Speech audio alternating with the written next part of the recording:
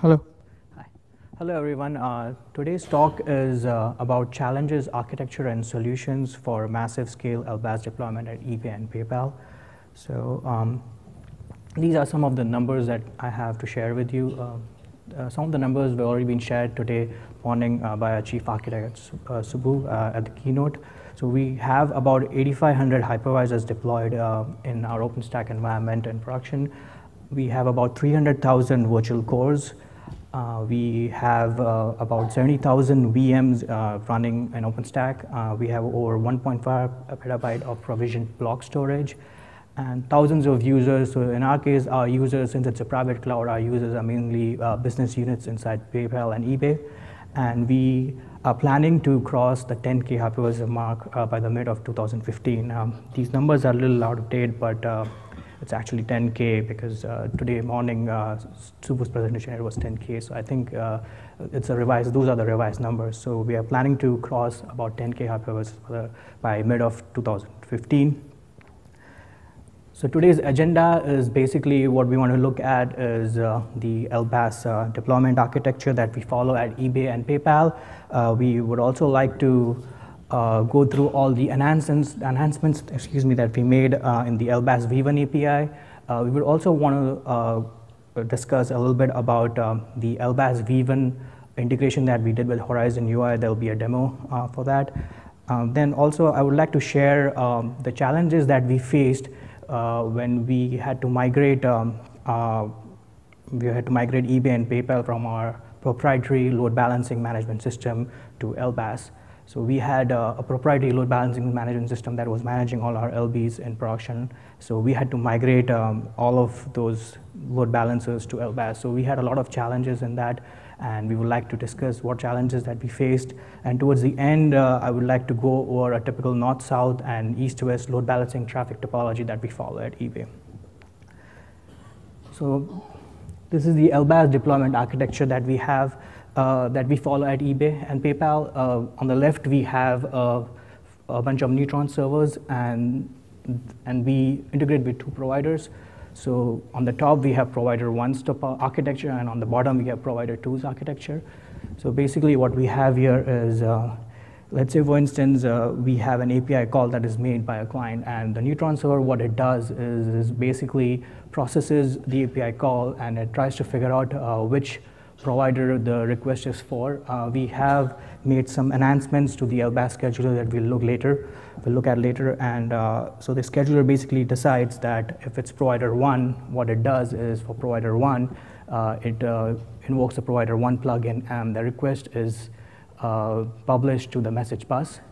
Then the message bus is stores the message, and on the other side, we have agents running in HA mode. So we have agents that are consuming these messages from the message bus. So these agents, the way these agents are designed by the provider is that there's a one-to-one mapping between one agent and one LB device. So only one agent can talk to a device. So to achieve HA, what we did is we had installed the provider agents on various nodes, and we achieved HA by installing Pacemaker.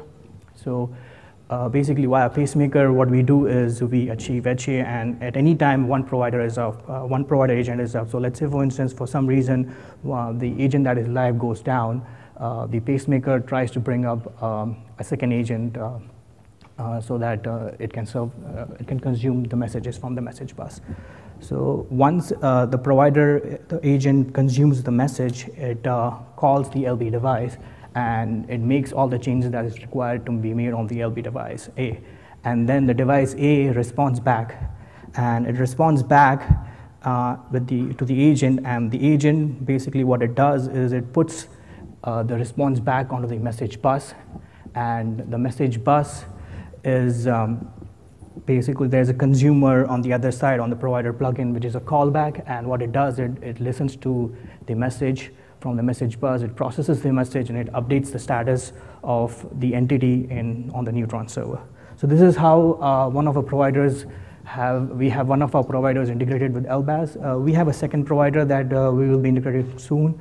That uses a different topology. So the way it works is, let's say, for instance, you make an API call to the Neutron server. Here, the Neutron server actually also has a scheduler which does some analysis on what provider to pick, and then it picks this provider 2, for instance. So when it picks provider 2, what it does is it goes to the controller, the request, and the controller basically what it does is it has all the intelligence of which LB device to pick, and then basically what it does is the controller directly calls the LB device synchronously, and then the device makes all the changes on the device, and then what happens is that the response goes back from the device B to the controller, and then the next thing that the controller does is via the same callback plugin, it actually goes and updates the Neutron server, the status on the Neutron server. So this is how we have LBaaS deployed in production, and this is the architecture that we follow. So the next slide is basically a list of V1 enhancements that we had to make. So we took the LBaaS code from the community, but we had a lot of enhancements that we had to make to meet our business needs. Some of these enhancements we'll look at it, we'll double click on each of these in detail. But the first one is basically IP usability for WIPs. We have a demo for that.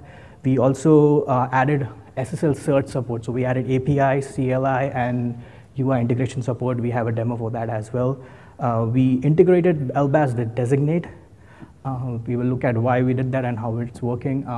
And then what we did is we added some advanced health monitoring features.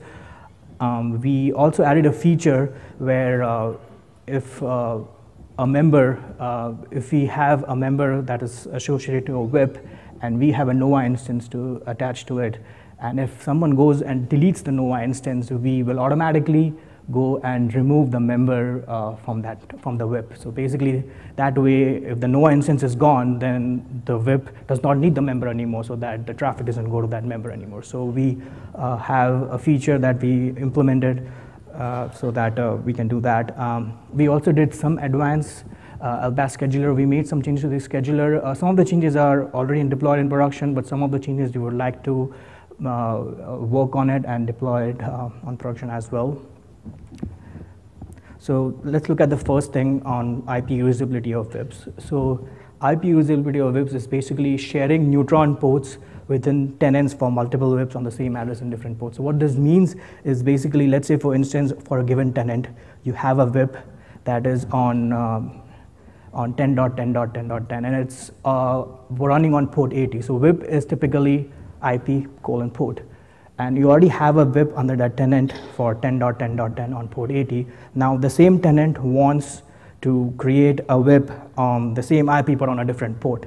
So that was earlier not possible with V1 APIs, but then we added this feature so that our tenants could do that. So now with this feature, our tenants could do that. So I'll do a quick demo on how that works. So here basically if you see, you actually have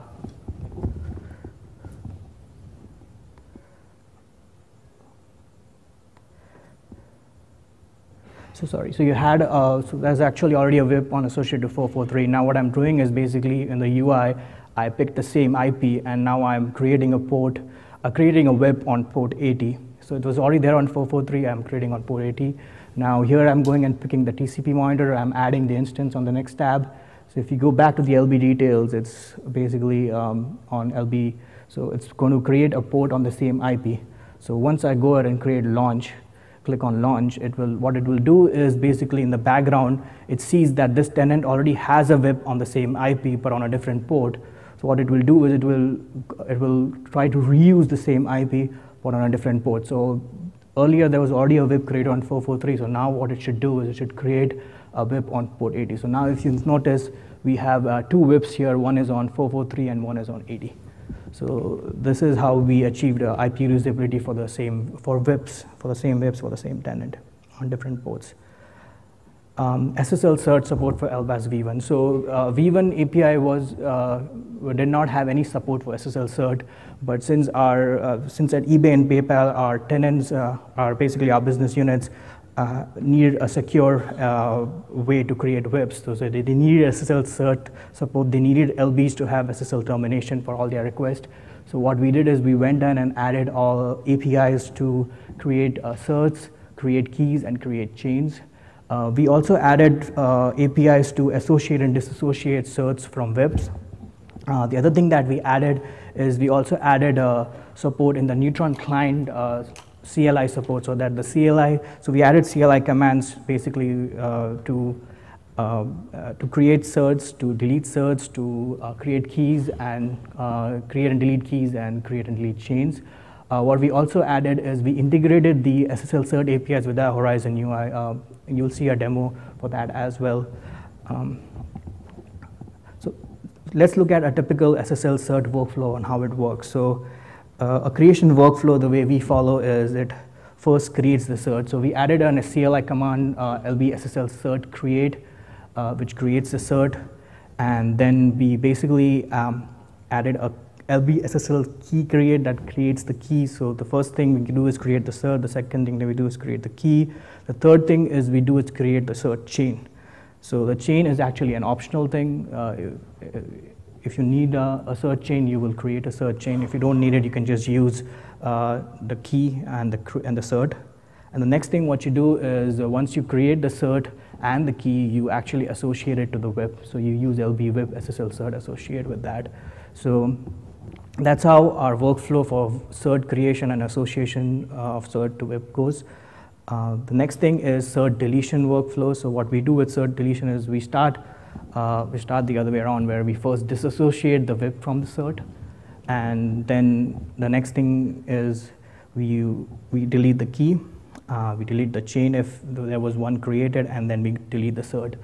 These dotted lines actually mean that these key delete, cert chain delete, and cert delete operations are optional, because it's quite possible that you could use the same cert on different webs. So sometimes you just want to dissociate the web from the cert, but you still want to keep the key, so you don't delete you still want to keep the certs, I'm sorry, so you'll still keep them and you won't issue any of the delete commands.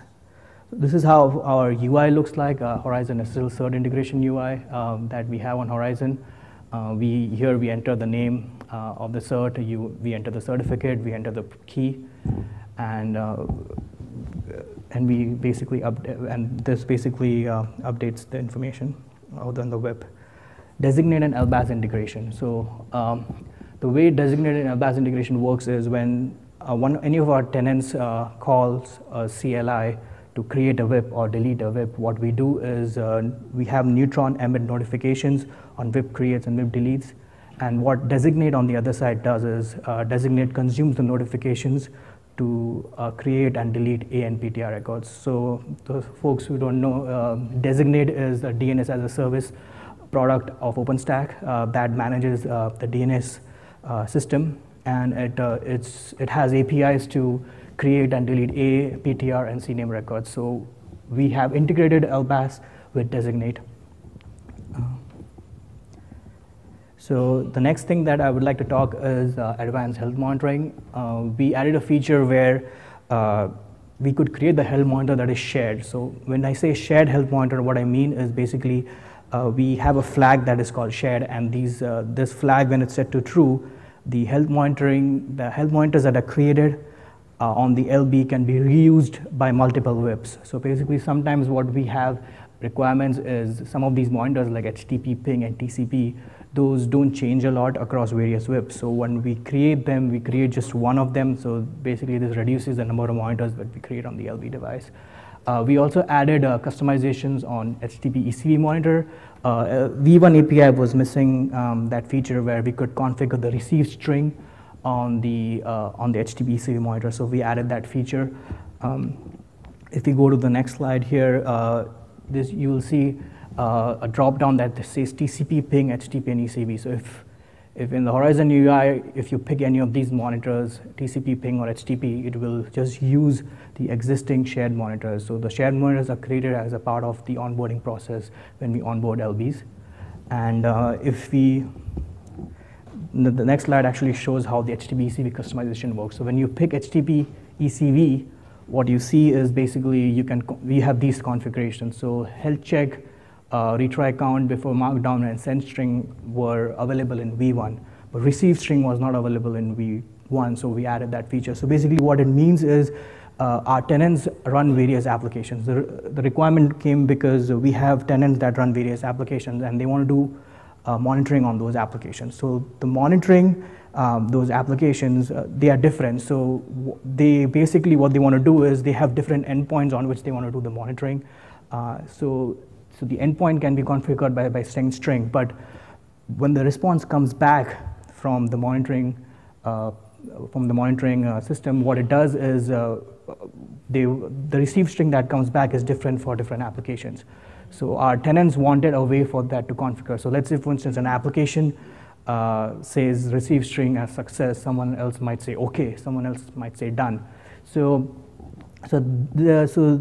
this field basically lets you configure that value. Let's look at a Horizon LBaaS demo. This will basically demo the SSL cert integration that we made with between LBaaS and Horizon V1. So here,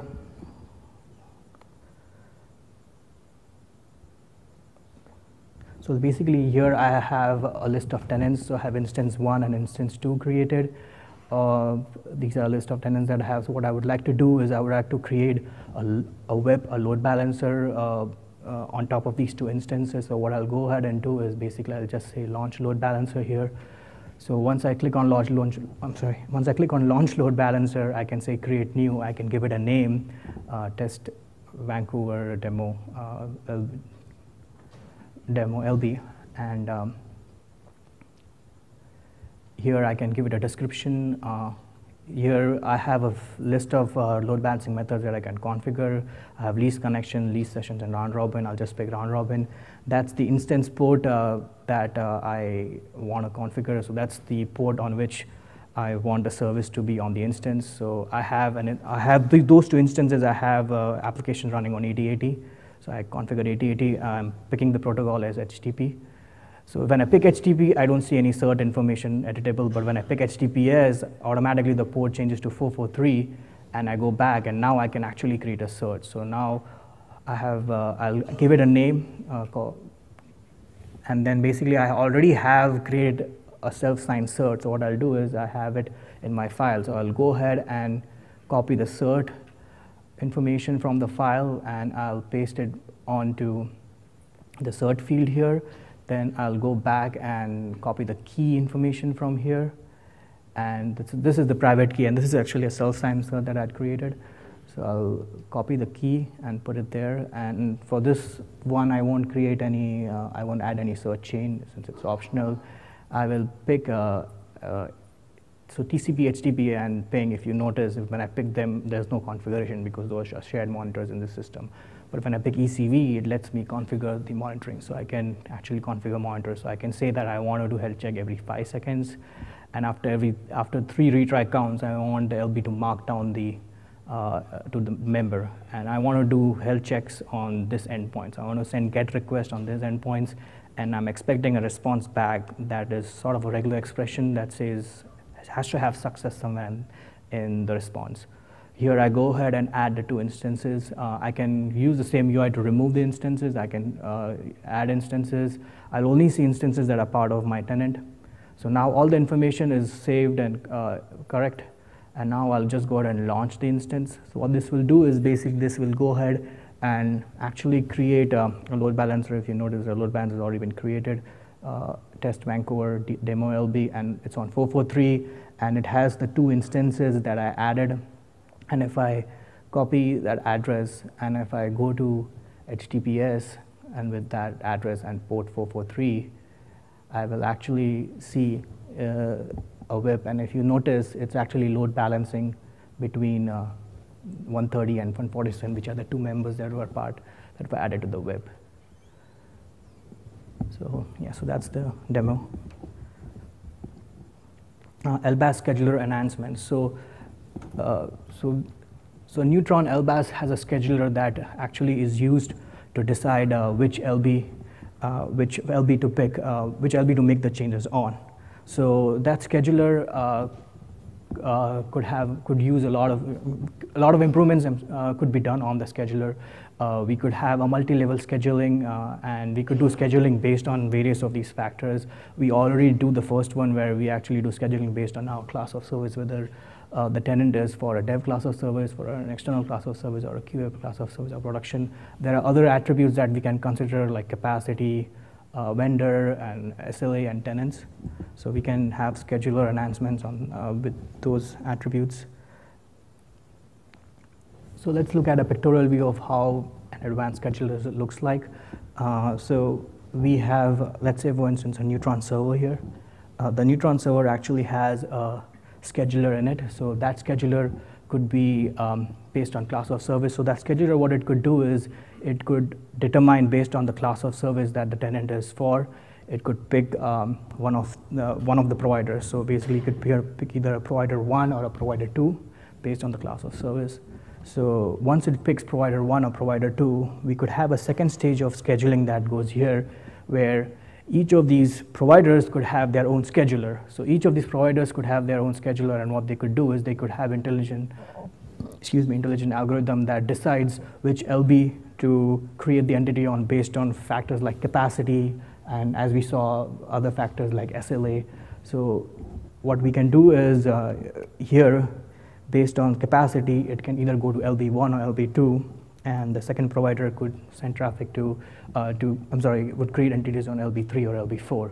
So with this issue we run into a lot is basically we have a lot of load balancers in eBay and PayPal, and what happens is that when the typical use case is that when a load balancer gets overloaded, it cannot take any more entities, because once we start overloading a load balancer, we run into a lot of issues where we see latency in response time, we see the control plane going down on that LB. So we see basically that no entities can be created on LB because of various reasons. So we need some kind of scheduler that does capacity-based scheduling, where it knows what's the current capacity on each of these LBs. And if it thinks that one of the LB is over a capacity, over a threshold, then it should not create any more entities on that LB, and it will basically use a different LB for creating all the entities. So this is where our requirements were. So global load balancing. So global load balancing, global load balancing is basically we do load balancing traffic across various data centers and regions. So what this means is basically at eBay and PayPal, we have various applications and pools running, but we have them running in various data centers, the same application. And we want a global load balancer to load balance traffic between these pools on various regions. This is helpful in case when there's a data center outage or something where you want the traffic to be forwarded to not one data center or one region or to the other region. So for that, we use global load balancing. The global load balancer actually acts as an authoritative DNS server for resolving FQDNs to public VIPs. So what happens is that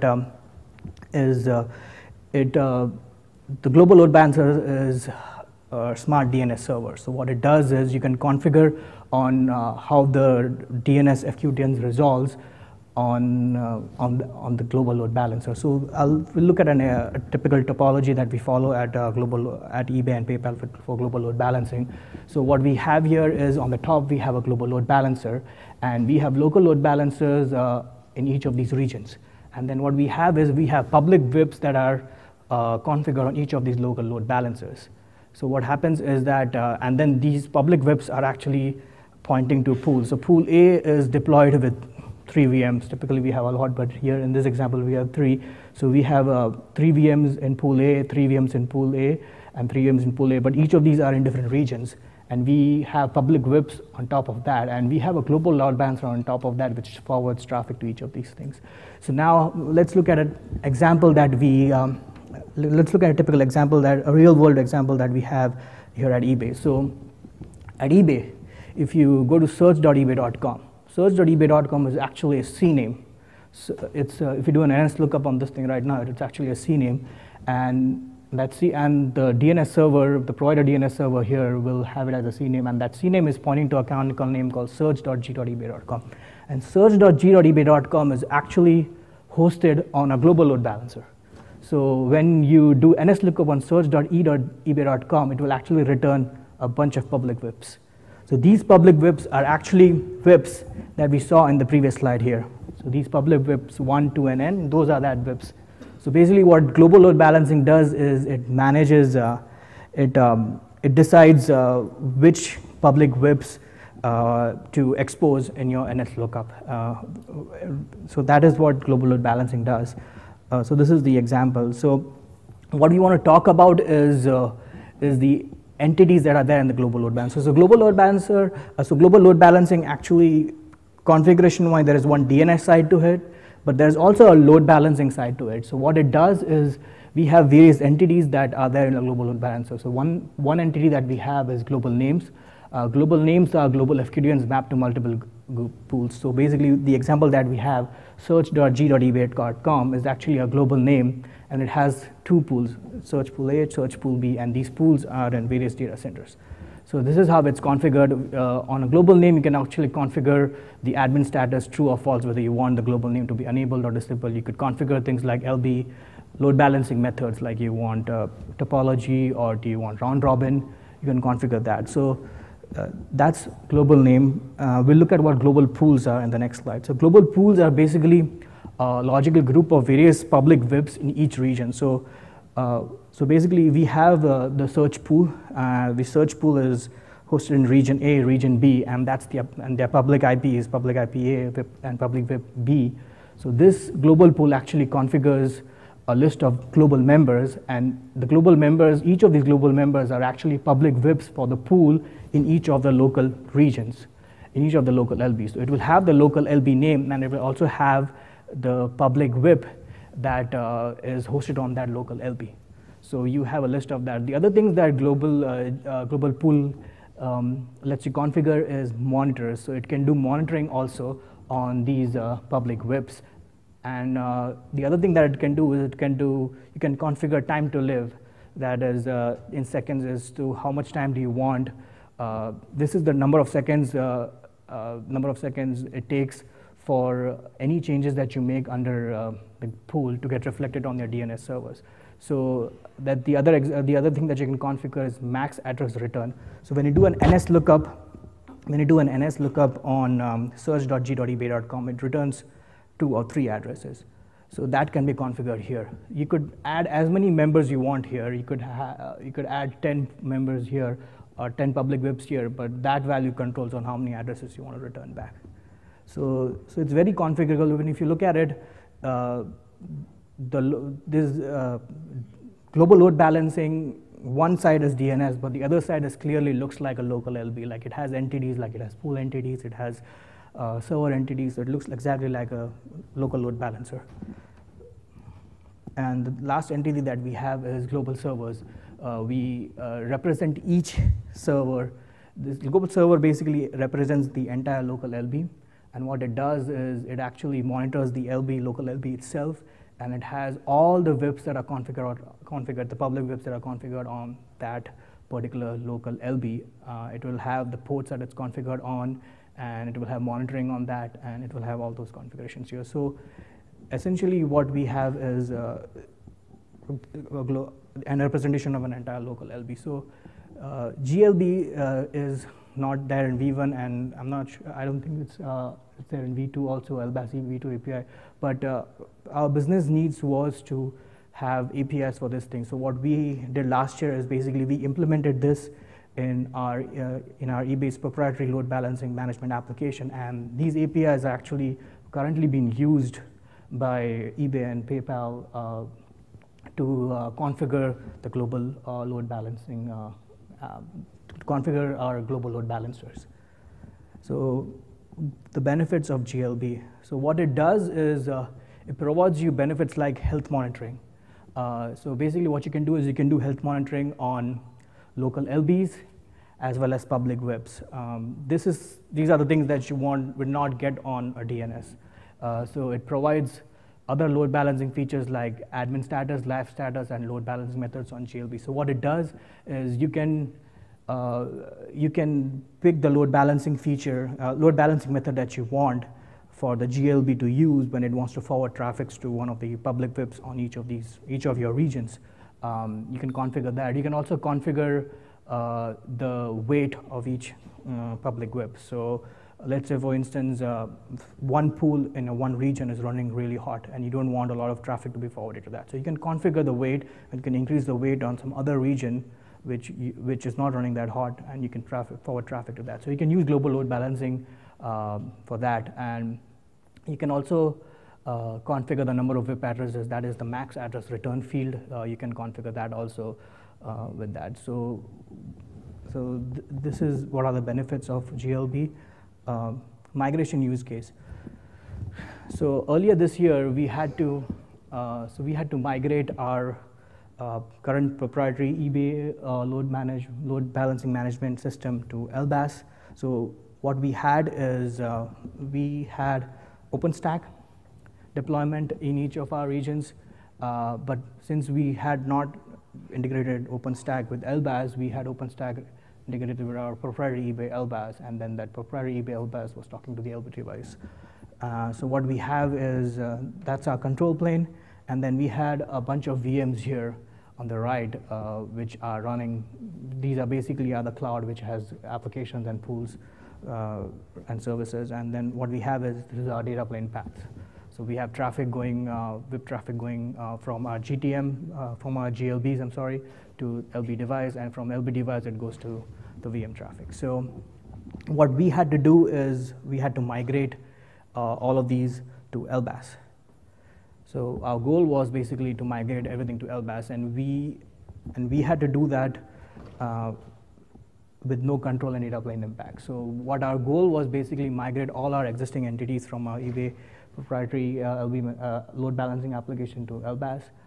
We had to honor all the existing LB entities that are there on the LB, which were configured by our eBay proprietary system, and we couldn't change any of those entities because we didn't want any data plane downtime, and we didn't want any control plane downtime also because we wanted our tenants to be able to continue changing the entities that were there on the LB. So the way we achieved this thing is first is we worked with our vendors to basically change their architecture a little bit so that when we do the migration, we don't make any changes to the LB devices.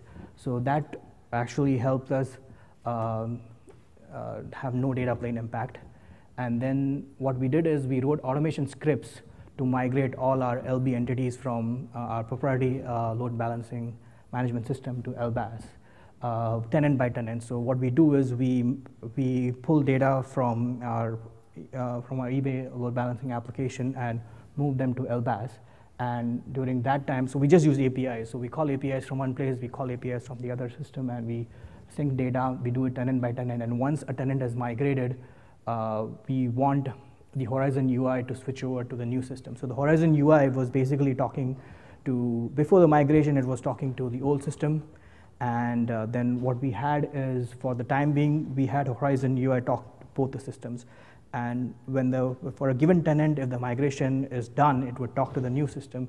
And if the migration is not done, it would talk to the old system. So we had a seamless plan to migrate all of these entities from our old system to our LBaaS system. We migrated all of the VMs, so we migrated over 1,000 plus webs to LBaaS in a period of few weeks. And that also, we were able to achieve that without any control plane and data plane impact. So that was our migration.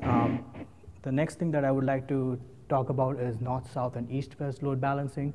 So this is a typical architecture that we follow for our north, south, and east-west load balancing. So what we have here is we have web traffic coming from north, first hit our firewall, and then from the firewall, it goes to the LB device, and from the LB device, it goes to each of these regions' VMs, and that depends on how the webs are configured on the LB. And what we have is, for our east-west traffic, is basically for if one VM wants to talk to the second VM, another VM in the same region, we have another LB device in the cloud which does that. So our typical use case is we have VMs running applications. So if we have a web tier application or an application layer app tier application, what we have is they want to talk to the DB. So the web tier, so the web applications are on one VM and the database applications are on the other VM.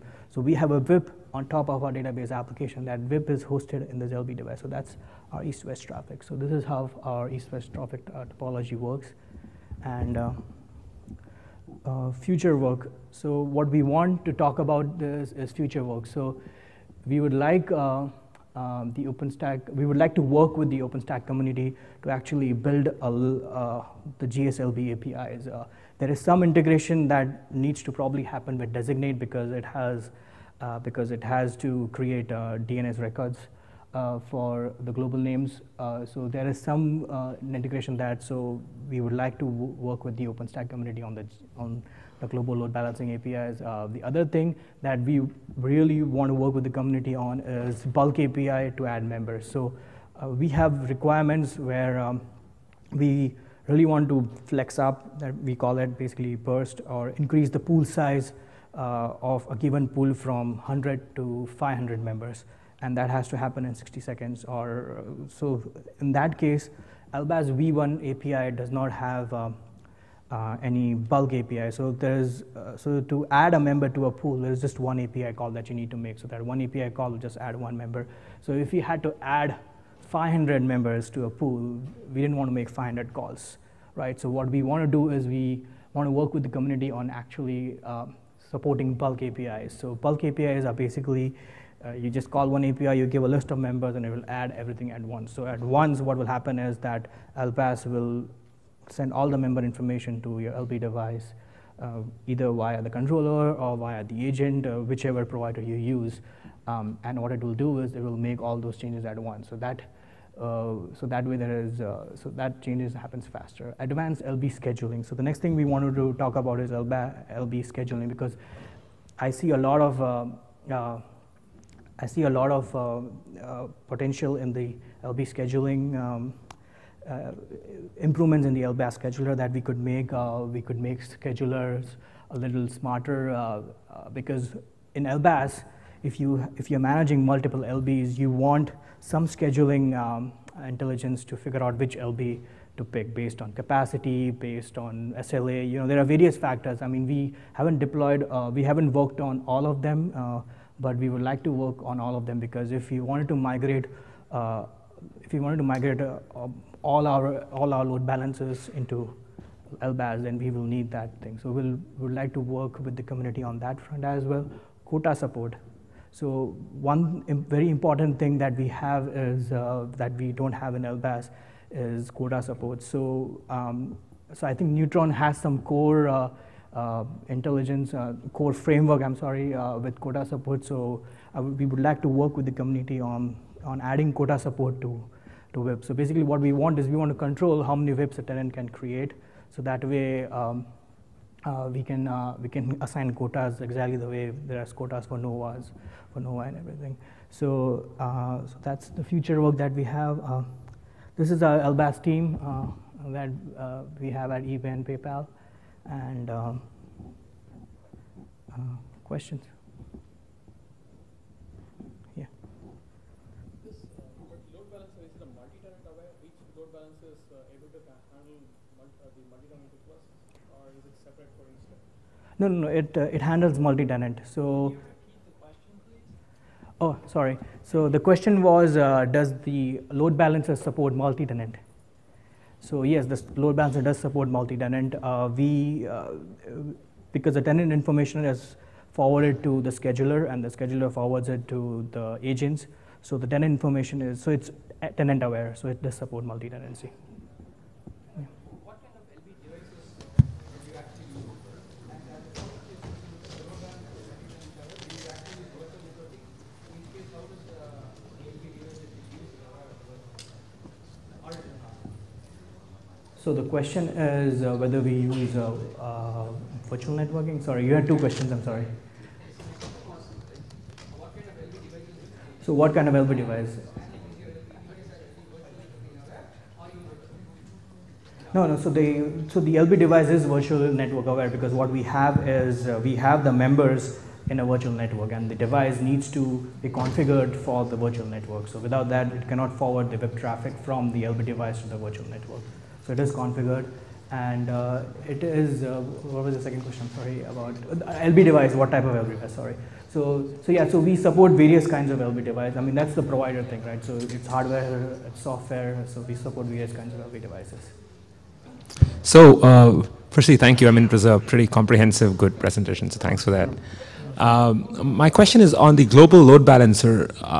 Does the global load balancer, because that's not in the data path, right? Because it's really just giving a set of IP addresses out, and the local. So in your global DNS scheme, your global load balancer is just a CNAME, and so just giving IP addresses out, and it doesn't really know what's the data on the right, right. And so it doesn't really know, it can't load balance on the data path. It's really load balancing based on some static algorithm. Right. So that is correct. So what it does is, if you look at the data plane path, it doesn't do any data plane routing. What all it does is, based on the configurations that's there on the global load balancer, it decides whether to forward, what addresses to return back, the public list of public addresses to return back. But since the global load balancer actually also, so yeah, that's right. So yeah, it does only in DNS resolve, yeah. Is the GSLB patch available, or it's not published yet? Sorry, could you repeat the question? The GSLB patch that you shown here. Is it available, or? So the GSLB patch actually, so the GSLB the code was not written for LBaaS. It was written for our eBay proprietary system. So we haven't, because there was no integration, because there were no drivers yet written by any of the vendors on the providers to talk to GLBs. So we couldn't write APIs for that. So the first what we need to do is we need to work with the community on a blueprint for all the GLB APIs, and then we need to work with all the providers to basically support, add support for that in their drivers and in their agents and controllers, whichever path, whichever deployment path they use. Thank you. No problem.